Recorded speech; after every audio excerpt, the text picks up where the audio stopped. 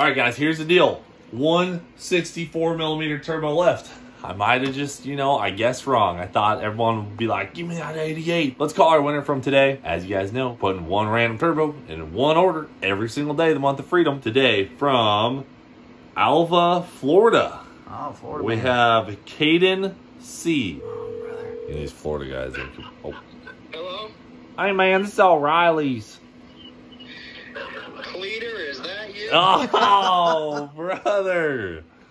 Bro, you gotta be kidding me. I'm not kidding, dude. Okay, which turbo you want to see on a Crown Vic at Cleetus and Cars? 76. You want to see a 76 on a Crown Vic? Yeah, I want to see a 76 on a Crown Vic. Send me a 76. All right, bro. I got you, Caden. All right, buddy. Thank you. Thank you. 76 going out in his order. Guys, hit up CleetusMcFarland.com after the video. Hell yeah, brother. You're on the Cleetus McFarland YouTube channel. Month of Freedom. Pete, what the hell are you doing down here, brother? I got some special, I don't know, treats here. Gadgets? Yeah. These are for Leroy? These are for Leroy, yeah. Wow, brother. All right, well, give us the rundown. I know we got mast heads, which everyone in the shop's been raving about. Right, this is the mast, the largest cathedral port they got. So if you see, they got just a massive. Oh my gosh. Yeah, looks like a square port, but it's not. Yeah, that's crazy. Yeah, so I've never seen them. 295 cc huge port. Yeah. 250 intake valve and a 160 exhaust. This is like big block stuff. Oh yeah. Beryllium copper seats. James, you sure that ain't a big block setup right this there? is the skipping 690, 660 tune-up right there. Yeah, so we were a little power limited on Leroy. We're running him on the absolute ragged edge to go that 701. And obviously we hurt the motor up at World Cup when Pete was there. So we hit up Pete, we're like, brother, we need more horsepower. And what's all going on with Leroy's engine? What's the game plan? The game plan, we're actually gonna make it smaller. We're gonna de-stroke it, bore pretty much the same. Yeah, the rods are all trash in it, The rods are trash, so we'll have different rods that hopefully are gonna be a lot stronger so we can really put the boost to them. Yeah, aluminum? No, steel. Steel rods, Boost okay. line. Yep, I use them in quite a bit of stuff, it makes a ton of Yeah. power. And then these heads, solid roller, steel rockers. Dude, these things are crazy. Yeah, big power, and the plan is a lot of RPM. A lot of RPM, so turn it and burn it. how much RPM are you thinking? Well, I don't want to go crazy, but 9, Shifting it at 9,000? Oh. Yeah. Okay. Crazy, 10 all if right. we have to. 10 if we have to. In the finals. Yep. So Pete's putting together Leroy's engine right now. Big thanks to Mast Heads for setting us up with these things. This is probably the craziest LS head I've ever seen. And the deck. You know it's the deck is thick. For cathedral port, these things are just crazy. Yeah. It's huge. All right, so when do you think we'll have our engine done? Hopefully before long. We're waiting on rockers is the biggest thing. They're steel, Okay. so they take a while. All right, and then we'll slap it together and run a 680. That's right. Just skip 690s. We'll skip all that altogether. Okay. All right. Sounds good. Leroy is good to go right now, so I think we're going to head to the track pretty soon here and get some suspension stuff sorted out, make it work really good. And then before we just lean on it and hurt that engine again, we're going to slap in this engine from Pete and hopefully get this thing going. So we got the heads. We're just missing a couple other pieces of the pie. Rip's got a sticker. Go ahead. Gap sauce. He's got the Gap sauce. And then we'll be on our way to running them 6. Well, guys, the old toter is back in town, and we got to get this thing unloaded because it's finally going back to right trailers to get repaired. It's been on the road for about 3 weeks now with the Danger Ranger and Indy, but it's back at the shop, so let's pull it up so we can get some cars out. Look at that, it survived, man.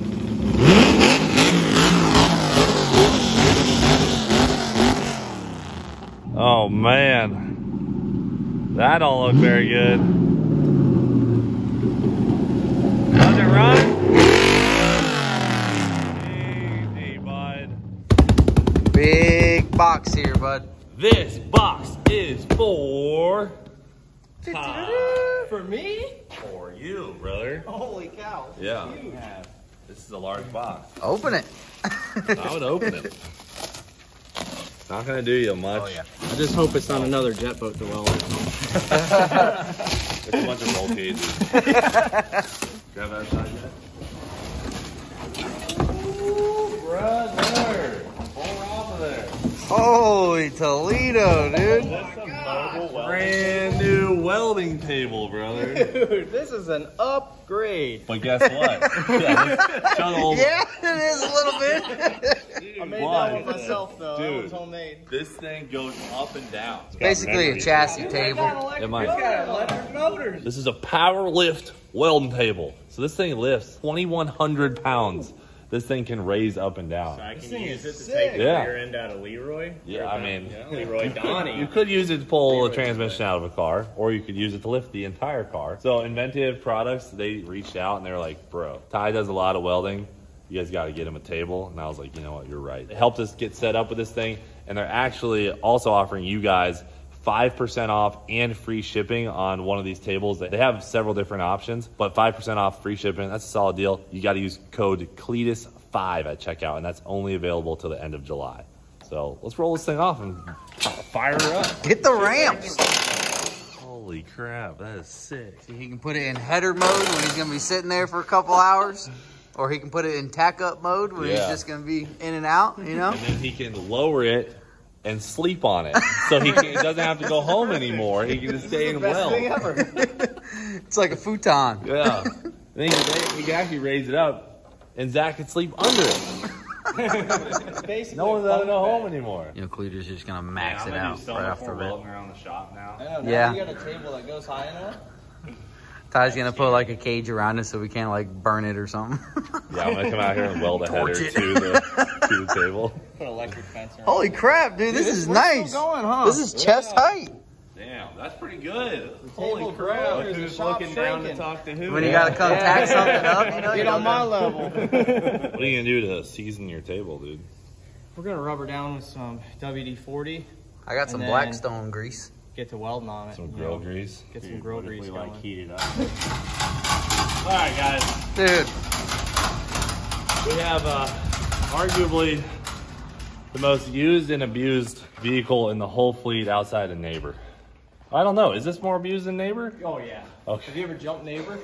Yes. Yes. All right. We got major structural issues with the do boat. Ty, give them the news. Just show them what we got going here. Got a lot of things that unwelded themselves over the years. So obviously you guys know that we've been taking this thing around the country, right? And just beating on it. Jumping logs, jumping rocks, sinking it.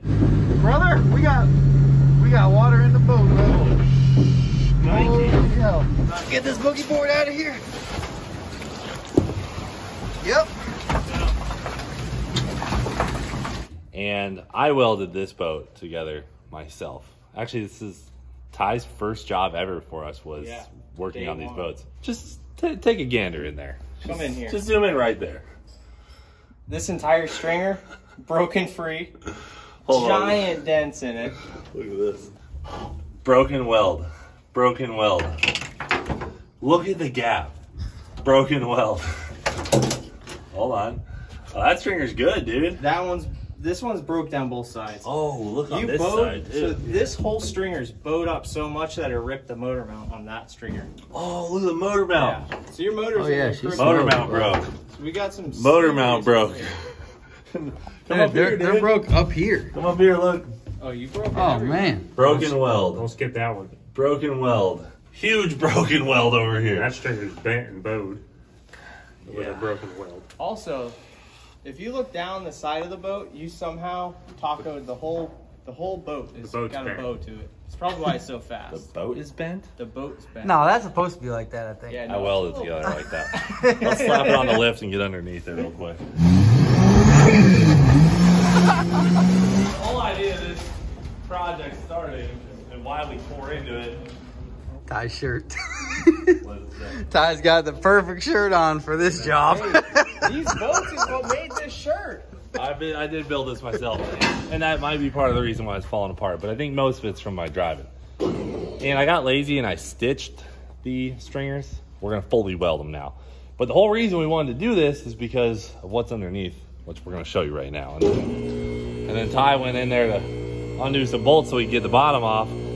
And we started pulling the engine out, and then we're like, holy crap, this thing might be totaled. That T word is hard to hear. Ah, I'm gonna leave This thing's it. arguably worse than the Blazer. Come on, man. Yeah. But it is the toughest boat I've ever seen in my entire life. That's for sure. You're damn right. That is for sure. All right, go up, boys. All right, I'm under. I'm under. I'm down. All right, go ahead and go down. Oh, man, just picked up a whole. Got the boat on the lift. I'll be darned. There you go, bud. You got your boat on the lift. Yeah. Professional. It's not for good reasons, you know? No, that's true. All right. Oh, boy. So I thought that this was part of the issue of why, like, when I turn the boat, it cavitates really bad.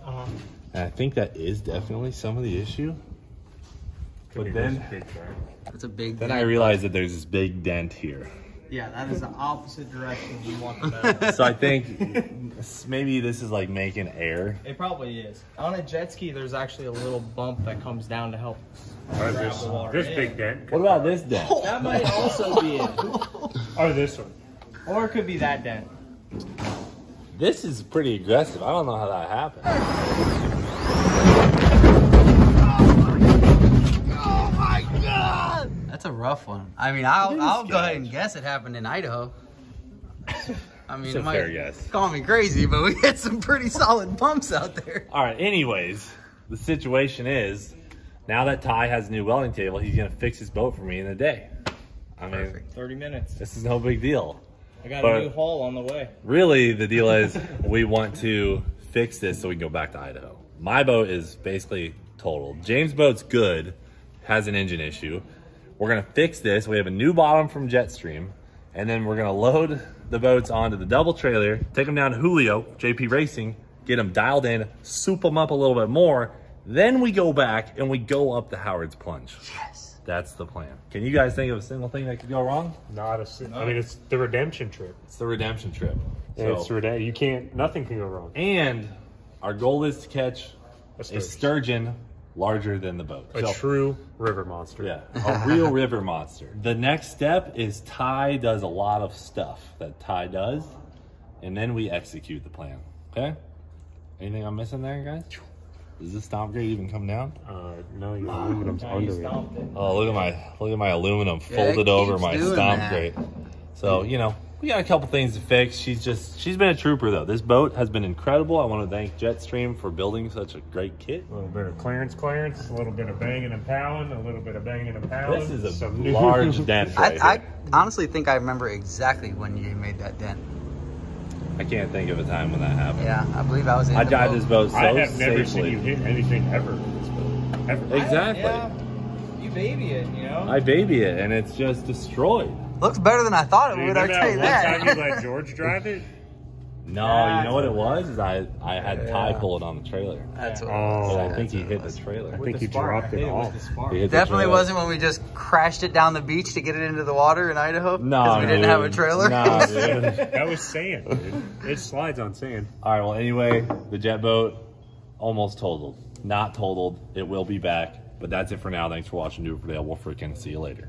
Is it totaled? Yes. Is it a total loss? No, we have Ty. See you in a week, bud.